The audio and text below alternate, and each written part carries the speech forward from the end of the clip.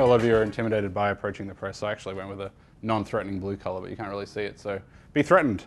So yeah, I am Tim. I've been working at Games.net as the editor for about 9 months now, and before that I was a freelancer working full-time for about a year. So you can email me if you like, there are all my details, or shriek at me on Twitter. If you want to download the slideshow later, I put it here at timcolwill.com/this URL. So you can look at it there, or perhaps I can get the kind folks at Let's Make Games to host it for me. I'm sure we can work something out. Anyway, so the first part of talking to the press, and you'll forgive me for starting off on a harsh note, is do you actually have something to say? Because if you don't, why are you talking? And I don't mean that in a nasty way, but do not email out a press release when you have a tiny meaningless update, or there's a new patch that doesn't really solve anything, or you've just released one new screenshot but it's embargoed for a month. Don't do that. Give me a big fact to work with. Like, you need a news hook. A news hook is something that we look at a press release and we go, okay, that's what I can turn to news. So we need something like, X has shipped 6 million units, or my game no longer causes cancer in landscape mode. So something like that. Let's talk about me for a while. Games.net is a gaming portal for Internode and INET customers. We do 120,000 unique Australian visitors a week. We have 106,000 forum members, and we're PC gaming elitists. And the reason I tell you this is because the second most important part of any press release is actually researching your audience. So, does the site you're writing to actually even care about your game? That's the most important part. So before you go and write to any site, don't just get a list of everyone who you know is a news journalist and write to them, because it won't work. Go to the site, check out recent articles, check out the forum threads, check out the comments section. What are people interested in? Are they going to care about your sort of game? For example, I got an email a couple of months ago where somebody asked if they could post guides on how to paint fingernails in video game-like patterns on my website, which is great and showed a lot of initiative, and they were actually pretty well painted and very well detailed in the photos that I was sent. But it's not really something that my PC gaming, Battlefield 3 loving audience really cares about, so I had to gently turn them down. So if you find yourself in a position where you're just mass mailing out to everyone and you haven't actually taken the time to check if they're going to read your email, you're literally wasting your time. So don't do that. We also have people who regularly email us with the prices of manhole covers manufactured in China. I don't know why this happens, but we get about 2 to 3 emails a week from a company that manufactures sewer covers in China. So don't be that guy. The second most important part of researching your audience is who is actually running the site. So for example, me in this case. If you can personally address your letter or press release to someone, it's infinitely more compelling than just saying, "Dear Games Media, I have a new thing that is very cool and you should look at it." So take the time to check out the site's comment threads, forum posts on Twitter, on Facebook, see who is actually running the site. Be a creepy stalker. This actually works. It's the only time you get to do it, and it's a totally legitimate business strategy.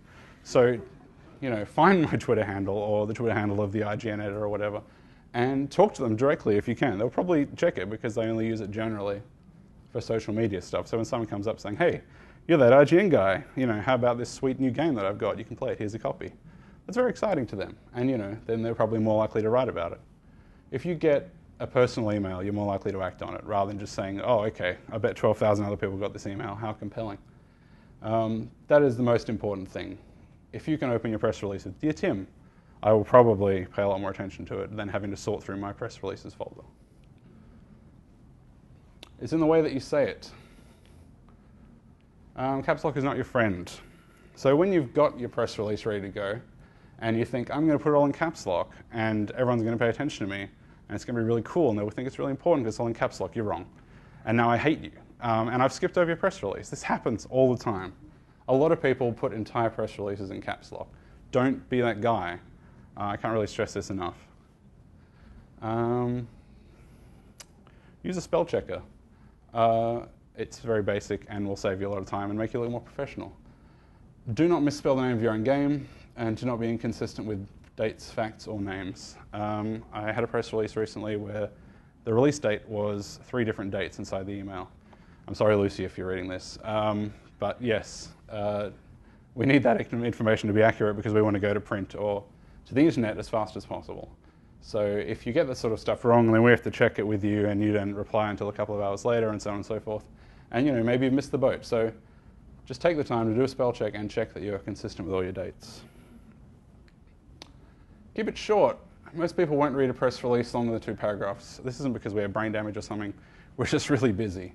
I get about 200 emails a day through the Internode press release list, and 75% of them are actual spam about manhole covers, and the other 25% are actually interesting stuff. So if I get one that's 12 paragraphs long, I'm going to read maybe the first few sentences and then go, nope.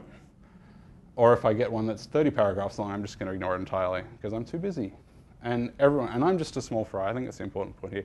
When I say I'm too busy, what I mean is people who work at IGN or GameSpot or something, they're even busier. They don't have any time at all. They have people who probably sort through this stuff for them. So when I say I'm busy, it's actually not that busy at all. It's a really tough world, and there are a lot of voices out there shrieking for attention. So if you write a huge essay to try and get that attention, no one will read it. Keep it short. Put your most exciting, unique thing in the very first sentence. I can't stress that enough because that's the first thing we read. And if we read it and we think, oh, that's not very interesting at all, we're going to skip the whole press release. That seems pretty self-explanatory, but a lot of people open with really fluffy things that don't actually make any sense or relate to a storyline or aren't actually a unique news hook we can use. So open with the most exciting thing straight away. Don't be an asshole. This probably doesn't apply to a lot of you because you're all indies and quite frankly you can't afford to be assholes because no one will cover you then. But when you make it big, and you will make it big because you're all really cool, don't be an asshole. Do not ever demand or expect coverage, or do not write back 20 minutes later after you've sent an email and say, where is my article? That's not cool, and nobody likes it. And they probably won't read it either. Do not, under any circumstances, say things like, can we get this online today, please? That's really not very cool at all either, and you're probably just going to be ignored. So, if you remember this when you make it big, you'll continue to be loved by the press, rather than people just rolling their eyes when another press release comes in. Instead, be funny. So if you can make me laugh when I read your press release, I'll feel good. That's what I look like when I laugh. Isn't it terrifying? And then I will associate that good feeling with your game. So you can manipulate me with biochemistry. Isn't that fascinating? So be funny. Take the time to think about it and write a good upbeat press release that is pretty funny. Then I'll go, oh, that game, that was a funny press release I read. Yeah, I'll write about that. That happens all the time. It is also about what you say, not just how you say it. Some words to avoid. Innovative. One of my personal favorite writers, Tom Francis, said recently that no one has ever read a developer describing the game as innovative and thought, wow, that sounds innovative. We have read developers describing their game as innovative and thought, wow, he sounds like a tool. This is really good advice. Do not use the word innovative. Let someone else say that your game is innovative, then it's fine. Game-changing and revolutionary, basically along the same lines.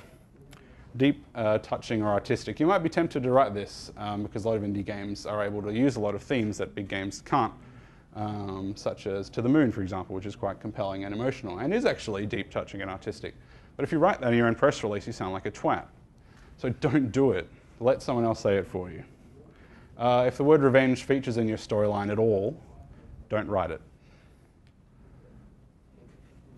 Speaking of which, save your story for your game. You might be tempted to put your storyline into your press release. You want to put a couple of paragraphs in there. You've written some really sweet fiction, and you want to show it to the world. Don't do it.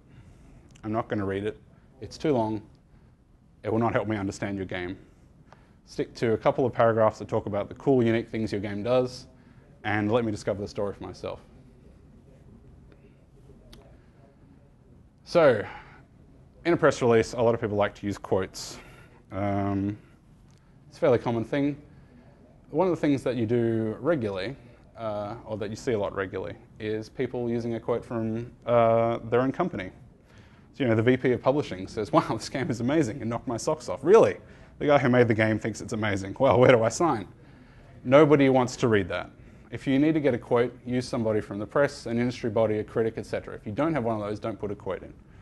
Don't go to your VP of marketing and get him to write about how amazing the game is and how it, cured his cancer. It never works, right? Because everyone reads it and they go, oh, really? Oh, okay, what a laugh. That's pretty self-explanatory. Don't you quote yourself. There you go. Resources speak louder than words. I didn't time this. I'm probably going really fast. I hope you're all looking forward to a muffin break. How can I learn more? So, a press release without resources that I can use as a journalist is no press release at all.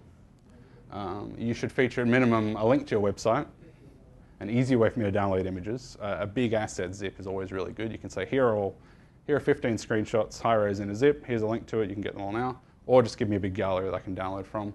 And a YouTube trailer that I can embed. That very minimum. Or one that I can download and host for myself. But preferably a YouTube trailer because I can do that really quickly. If you have a trailer, obviously. If you don't have a trailer, then, anytime I have to spend searching for these on your site, and you must have a site to back this up before you go to press with the announcement about your game, have a website with all this content on it.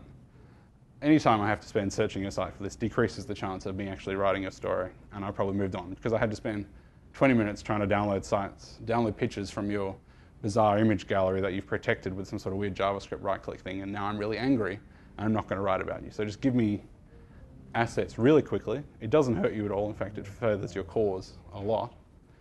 And just get them to me as fast and conveniently as possible. And then I will use them, and I'll be very happy to use them.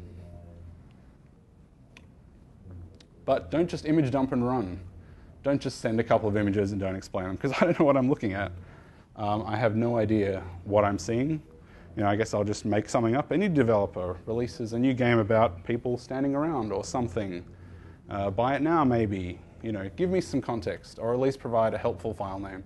If you have just got a big zip file, label the files with something very helpful, like here is a combat sequence, here is the inventory screen, that sort of thing. Don't make me guess it, because if I want to put a caption or if I want to show a screenshot that I think is really cool, I'll try to write about it and I'll end up giving entirely the wrong impression to my readers. Know your game. This probably won't be a problem for you guys because you're directly making the game and also you're probably marketing it yourself. But if you don't know about the game, or you're just working PR for somebody else, and I ask you a question and you can't answer, that looks bad and delays your coverage and could result in me missing it entirely. So if I have a question and you don't know what it is, take it to the developer straight away. Or if you are the developer, answer very quickly. So for this reason, and with no disrespect to Chris, be wary of outsourcing your PR. Or if you do, instruct them to immediately refer all questions back to you as the developer. Because if I write back to a company and I say, when is this new content coming out and when can I access it? And they say, this content is revolutionary, innovative, and game-changing. It'll be out soon. I'll be like, cool, thank you. And I'll just completely skip on and never talk to that person or that game again. On the day of your press release, don't just send your email, then go into the bush on a holiday for 2 weeks. You need to be at your computer ready to answer questions very quickly. Because when I read your thing, and I will get around to it if it's short and has a nice unique fact in the first 2 paragraphs, I'm going to have some questions probably. And if you're not there to answer them quickly, by the time the workday is finished, you might have already been skipped over. So don't just email and run. Be ready to actually answer questions very quickly. And don't email back very quickly saying, did you get my email, where is my thing? Because that is doing it too far, and going too far in the opposite direction. Just be passive, but respond to journalists when they ask you questions. Taking the relationship further. Unfortunately, I'm happily married, but you can use this advice on any other journalists that you see fit. What does the game's journalist want? Exclusives. No, that's not a big enough text. Let's try again. Exclusives. If you have something exclusive, I want it, right? Because I want to be the site with the content that nobody else has, especially if your game's really popular. One of you is probably the next notch or something. And when you are the next notch, I want to be the guy that gets all the exclusives because everyone's playing your game. So if you can offer something exclusive to me that no other outlet has, if it's an interview, some pictures, movies, even better, I want it. And if you say, I will give this exclusively to you, or I can offer you an exclusive preview of the game. Here's a preview build. That's really amazing. That's a powerful tool. The word exclusive is like a trigger phrase for a journalist. It just sends them into a frothing, frenzy of enjoyment. So use it frequently. Preview builds. Offer them all the time. All the time, even if they're buggy. If you say, here is a preview build of my latest game, and they come back and say it's buggy, you say, okay, I'll fix it. That's really good. Then the journalist will write, there are a few bugs in the initial release, but the developer's been really proactive about fixing them, and that makes you look like a cool guy, and the developer also gets, so the journalist, in my case, gets to look like a guy who is actually talking about and being critically fair to the game by mentioning that it does have some bugs. And that's okay, all games have bugs, but just be proactive about fixing them. If you're using a distribution service like Desura or Steam, get some keys, send them out all the time. Just offer them straight away. Don't even think about whether it's a good idea or not, because the earlier people are playing your game, the better, basically, because they're going to talk about it and they're going to be interested in it, and you're going to start building up the pre-release hype that you want for when the actual game comes out. So offer a current preview build in an email wherever possible. Just say, append it to the bottom of the email. If you'd like a preview build of our game, let me know. I'll get you one. But now your game is finished. Well done. So do a big mail out saying that you're offering, or just flat out give review keys to people. Even if the guy isn't going to review it immediately, a free game is going to get downloaded and he'll play it and he might talk about it later. It doesn't have to be an initial day of launch review. It might be an interesting, analysis a few weeks later. It's all good. It's all publicity for you. So just hand out review keys all the time. Don't even think about it. If you can get 50, 100 from Steam or Desura, just do it. A free game costs you nothing. Well, it doesn't really cost you nothing, but you get a number of review codes when you sign up through a distribution service, or if you're actually distributing yourself, it costs you nothing. So just hand them out. If you get a review and it's not what you hoped for, this happens. Don't get angry. You can't win them all, and it looks bad for you and for me if we have to get into an argument about it.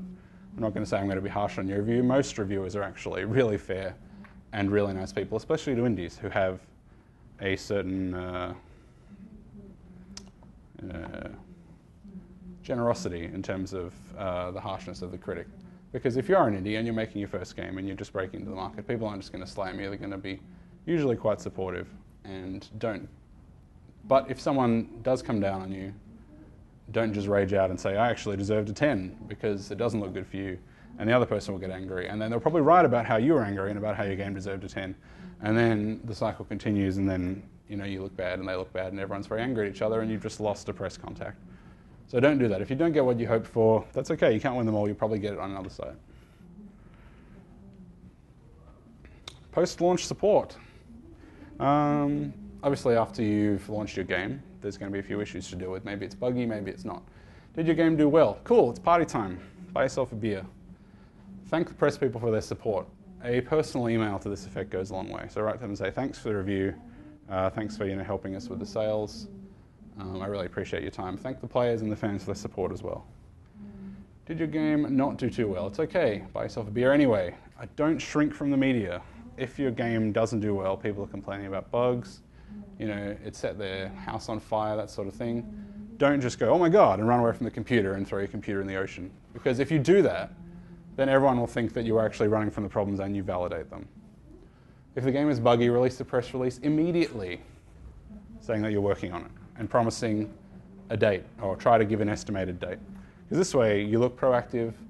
The journalist can write, we've talked to the developer and there is a fix coming for these bugs soon. Maybe don't buy the game right now, maybe buy it in a week. Or buy the game now and hope for the best, because they're a good developer. I've worked with them before. They'll get a fix out. Don't worry about it.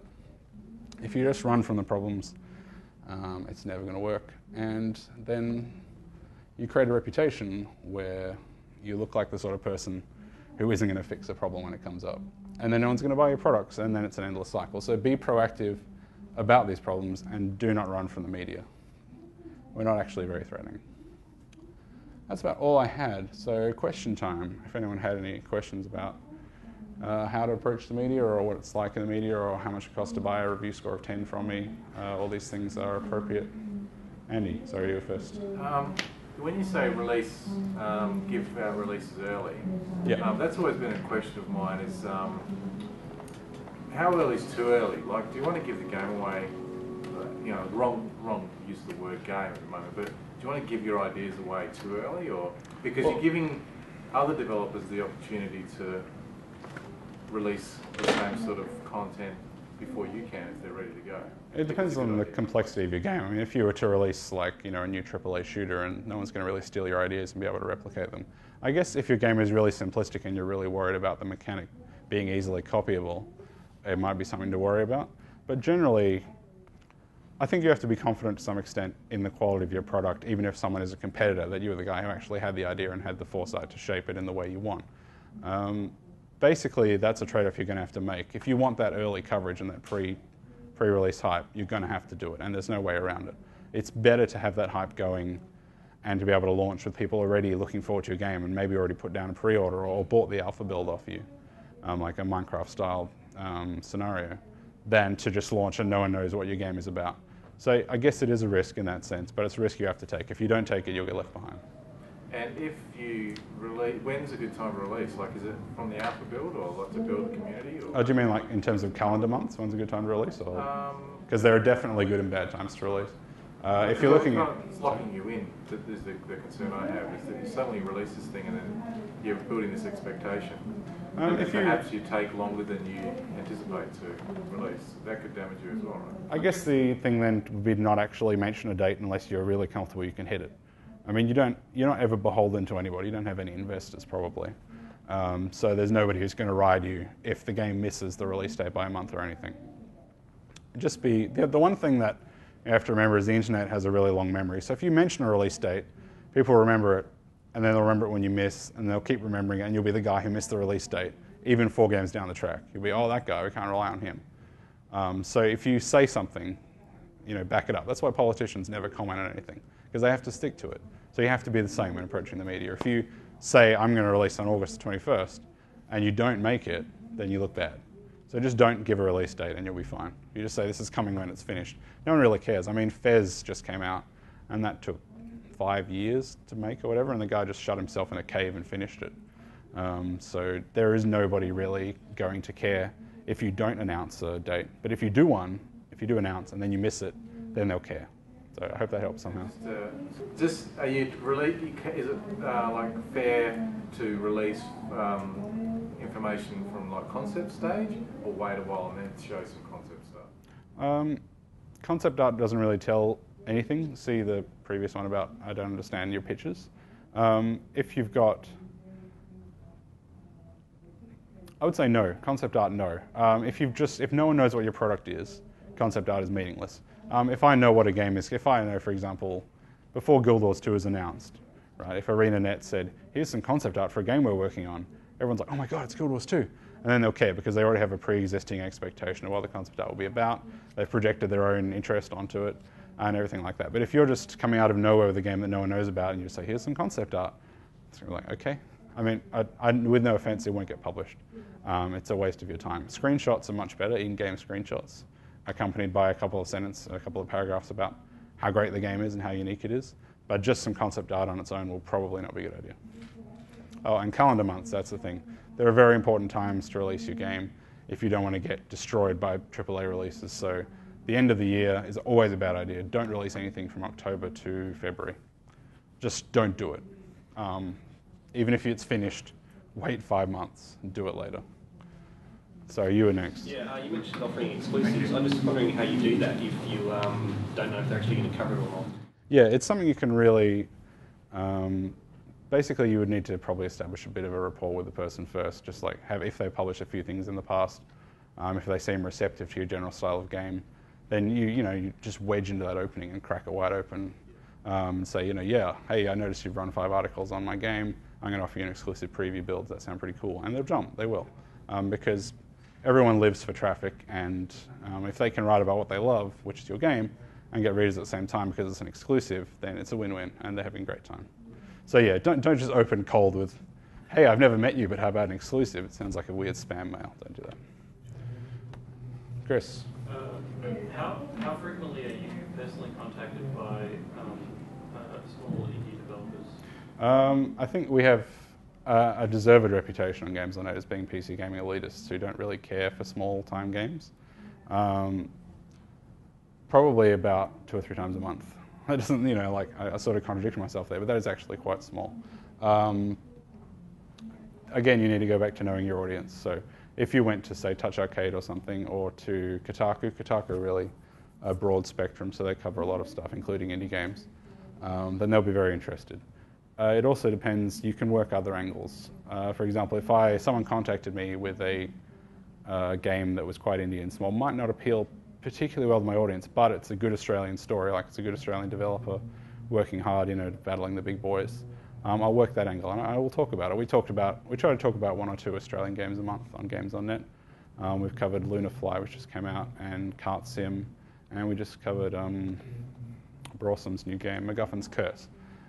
Because these are, if it's relevant to the platform, so again, you research your audience. So we're about PC gaming, so this game's coming out on the PC, it's made in Australia, it's going to be pretty exciting, then you'll probably get coverage.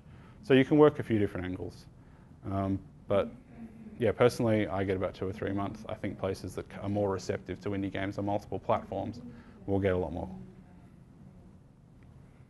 Hello. Do you have any examples of press releases which did catch your attention? I meant to do that, and then I'm actually moving house at the moment, so no.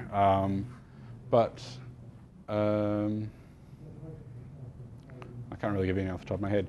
But generally, yeah, the best press releases are the short ones that get straight to the point and offer something that is really cool and interesting straight away. It sounds, like I'm repeating myself, but it's a formula that's really quite easy to achieve. So I'm sorry. Maybe I can put some on the internet later. I don't know if I'm allowed to actually. I'd probably have to make them up, since they're probably not something I can just copy and paste willy-nilly. Anyone else? Anthony, you're a cool guy. What's wrong with using revenge to describe a story? It's the worst, most hackneyed cliche of a story ever. Yep. I'm sorry, Crisis 3, just came out. If your story says one man is driven by revenge, or, to find the people who did it to him and get revenge, or find revenge on the evil, or no. It's just bad. So what other kind of cliches do you end up coming across? Probably the second most popular cliche is the, grizzled military veteran who works in a spec ops unit. And is for some reason in Afghanistan or Iraq or wherever, and is totally under fire from insurgents all the time. And then there's politics, and the big boys in Washington try to totally backstab him, and he totally has to fight him out. Yep, that one's pretty bad. But again, you won't see that. I mean, you guys won't write stories like that unless you do for some reason. You probably won't. As an indie developer, you have a lot of opportunity to actually write an engaging and interesting story. And it's kind of revenge in it, or maybe a spec ops guy, but these are pretty much game cliches by now. We've all played a million RPGs where the kid from the village saves, the world thanks to the mysterious amulet his mother gave him or whatever. Don't be that guy. You've got a lot of room to be creative as indies, and you can leverage that really heavily that other people can't. I mean, these story tropes exist for reasons because people like to read them, and we like to play the game where the grizzled spec ops guy fights the big boys in Washington. But you don't have to be that guy. You can be better than that. Anybody else? Yeah, we've got one more. Yes, Andy. Sorry. Games Press, do you guys use those? Yes, we use GamesPress. Sorry, do you mean the actual site GamesPress? Yeah. Yes. A lot of sites use GamesPress to get their high-res images from. That works particularly well for Australian PR because due to the time zone difference, Australian PR wake up in the morning and they go to their workday, and by the time they've done that, the actual images have been out for 8 hours because they're released in the US or UK time. So we get our stuff ahead of time from GamesPress, and then by the time they email us with the link, it's already been on our site for 8 hours. So yes, GamesPress is a very valuable resource. Most places use it, but don't rely on it exclusively. Also have a backup on your own site if you're mailing out a press release. So, here's where you can get these images. Here's a zip file of them all in high res. Don't just say you can find these on GamesPress. Search yourself, loser. Give a link, preferably to GamesPress and your own site, because GamesPress might be down. If it's down, what are you going to do? But yes, GamesPress is a valuable resource. And is that a good place to put preview builds as well? No, you don't want that sort of thing out in the open, unless if you do want it out in the open, you want it from your own site so you can track it properly. I wouldn't recommend doing that. I would recommend giving out preview builds to people who you previously established that you have a good relationship with. I mean, even if you're offering it as the first thing, I can give you a preview build.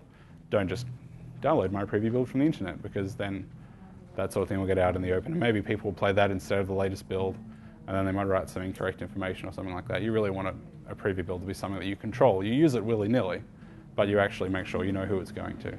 where do we find people like you?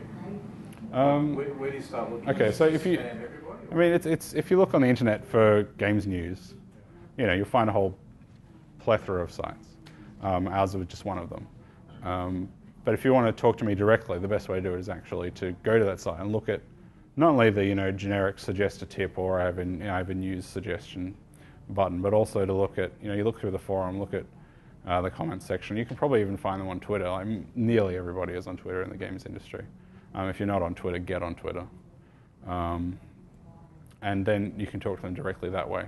If you're asking where can I find a big list of press, games press email addresses, there isn't one.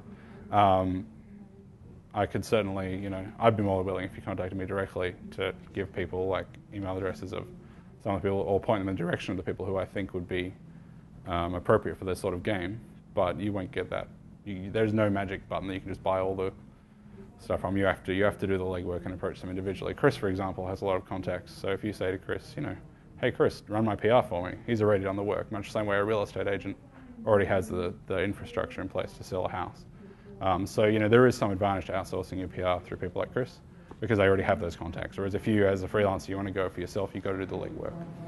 So if we get somebody like you, if I, for example, if you're my PR guy, yes, well, I'm sending you reviews. Mm-hmm. Do I just keep you exclusively as my pretend one agent? Because you guys talk to each other, right? You know everyone in the biz. So, yeah, basically. So you should just stick with one guy, right? No, because then you're not maximizing your coverage at all. I mean, assuming that you email, sorry, you're talking to me as a journalist, then definitely not. Obviously you want to treat each journalist with respect and tell them they're the only one. But basically you want to get out there and, play the field. Yeah, I said it. Yeah, I mean, no, you're crazy not to hit up everyone, basically. You're crazy not to. If you just go to, like, oh, I'll just send it to games.net. Cool, job done. You're not going to sell anything. I mean, you'll sell a few because we're like cool cats and we got lots of people reading our site, but you won't sell as many as you could. Yeah, you're crazy not to do that.